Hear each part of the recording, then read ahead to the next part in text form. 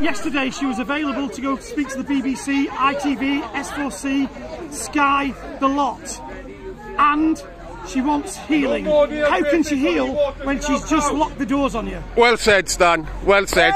She's shown herself up again today. Absolutely right. Yeah. Absolutely right. Well said, Stan. There's not once has there ever been any kind of violence at the protest. In everything I've seen, nothing. Any threat to life? There's been a bit of bad language, there's been a bit of argy-bargy, as in pushing, but no fists, no slapping, no nothing.